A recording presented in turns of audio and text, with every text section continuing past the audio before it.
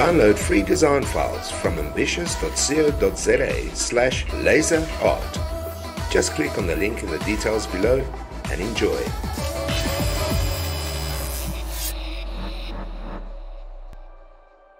Welcome back guys for another laser art project, and today we're going to be doing a nice and easy one, which is poker chips. And from watching this video afterwards, you should be able to make an entire set all by yourself. So let's get to it. Once we have downloaded our free vector and we've input it in our program, we can then start. The first thing we need to do is select which layer we want to do what. So let's do it. First thing, we need to make sure that we're going to look at our top layer here, which I've selected. This will be cut out. In here we will have our actual poker chip that we're going to slide in and turn around so that we can do both sides, and this also will prevent the disc from moving and always keep its origin, which is going to be great because then we know it's engraving in the same place as always. So let's do this. So first we're going to need to select our top here, and I'm going to be making it purple, and for that I would like it to cut, so we're going to leave that to cut. Next, I also need to choose my actual poker chip. Where do I want it to be cut? In this case I want it to cut on the outer edge as I've put here, so we're going to select both of our poker chip outer layers and also turn them purple. You can choose whichever color you feel like is necessary. I'm just using purple and black as an example of what I want to be engraved or cut. Now that I've selected everything that I want to be cut, we can now select our layers on the top right hand side and change them to what we need to be. So we're going to leave the black inside so we don't have to change the color. We're going to leave it, and we need to change that to engrave. Now remember, you always want to engrave first and cut later, so that the engraving and the actual piece of wood doesn't move around. Once it's engraved, then you can cut.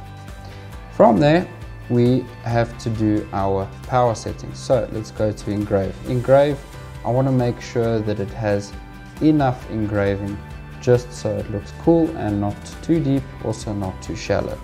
For this, I'm going to be leaving it at 500 speed. I'm going to be changing this to a 40% engraving power. Make sure you're bidirectional and your engrave blow is on all the time, and we're only going to be doing it once. So we push OK. Next we need to do our cut settings.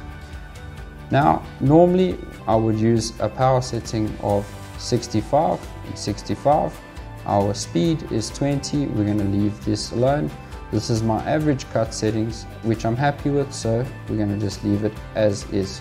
Again, depending on which material you choose and what power settings you want to go with depends on how it's going to come out.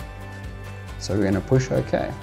From there we are now set up and we are ready to go to the cutter and do the rest. So let's quickly do it. Now we're here at our laser. First thing we're going to need to do is select all our artwork and make sure it's within our selected area. From there, we've already made our power settings clear, and we've done what we want in engrave and which layer needs to be first. From there you can either push start or we can download, but I prefer downloading, so I'm going to download it to my machine, and once it's downloaded then we can prepare it to cut it. Today I'm going to be using a piece of scrap wood because again we're not going to be using a very big piece, so let's quickly load this in. And the next thing we need to do is just make sure our head height is done correctly, so let's quickly do it.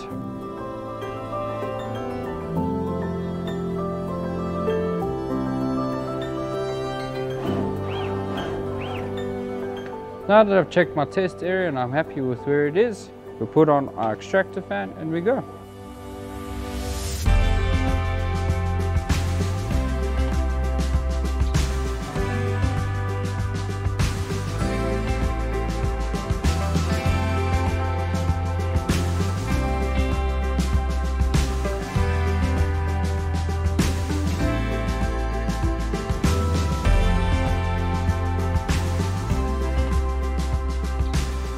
Now that we've cut out our first piece and engraved our first sides of our poker chips, the next stage is to use the little piece that we've cut out, the 2 holes, and reverse them so that we can do the other side without any issues whatsoever.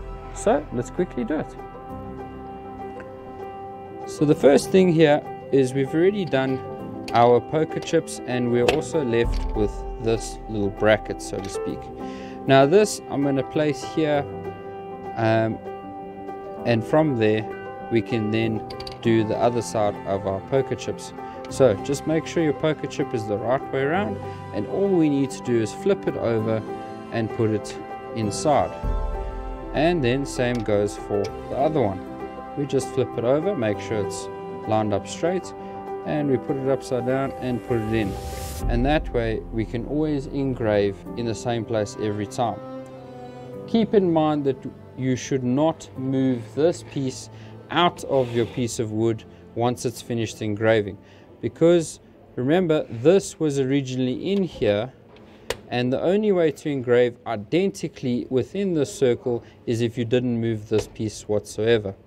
And because I did move it, I now need to realign it so that we can do the other side without any problems. If you did not move your carriage, which normally you shouldn't, then you'll be a-okay. If you did, it's all right. All we need to do is make sure that our laser is in that corner from where we actually started our origin.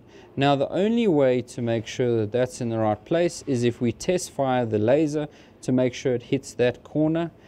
If we've done that correctly, then we know we're spot on in that corner, and then we just need to do it in another place to make sure that our piece of wood is actually straight.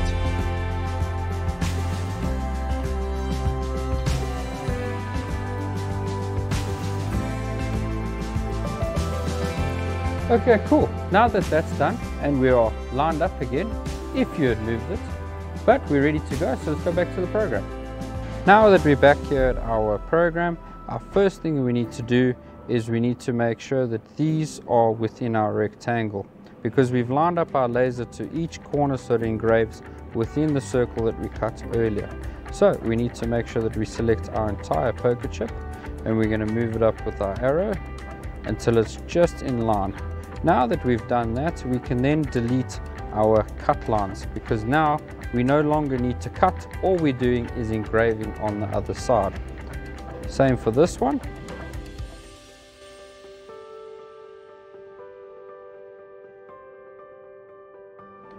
Now that that's done, we just need to also delete these cut lines. From there, we select our artwork within the rectangle, not the rectangle. And the next setting you have to have selected is our selected only setting, which will make sure that only what we have selected is actually engraved, and we don't want anything else cut because we've already cut those out. And from that we can then download or start our job. I'm going to quickly download it.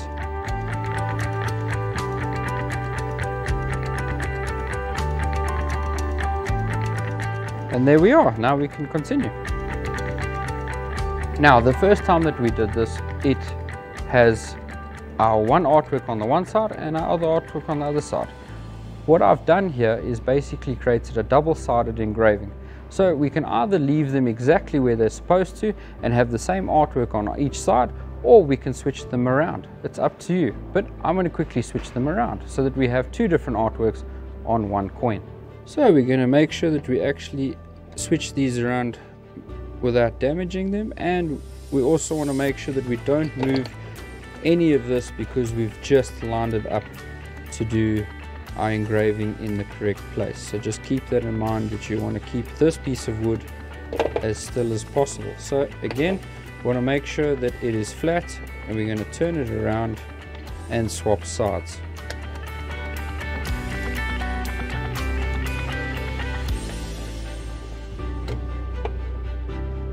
Now that I've switched them around, we are ready to do this. So I'm going to push my extractor fan on and push start.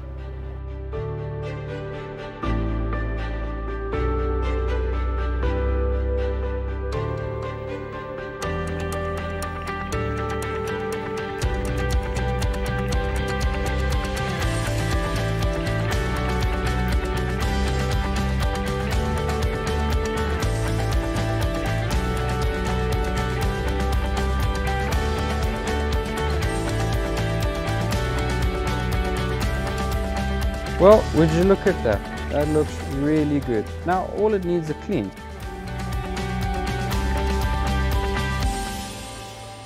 Alright, let's quickly give it a good wipe down with a damp cloth. Make sure we get all of that residue away. Oh, look at that. And what a really nice job, well done. Guys, if you'd like to see more of these videos, more projects that you'd like to do, it really helps to give us a like, subscribe if you haven't, and if you've got any comments, they really do mean a lot to us, so please give us a like, and we'll see you in the next one.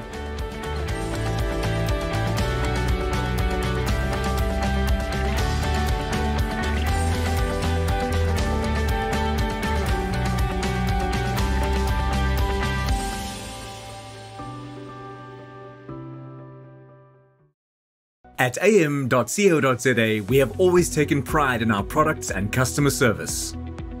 Our Google rating represents our commitment to providing our clients with the best support possible. We have officially achieved a rating of 4.9 stars and an astounding 699 reviews for our Jet Park branch in Johannesburg at the end of 2020. Let's move our attention to our branch in Montague Gardens of Cape Town, where we have achieved a rating of 4.8 stars and an amazing 299 reviews. We would like to thank you, our loyal customers. Thank you, South Africa. am.co.za. Achievement matters.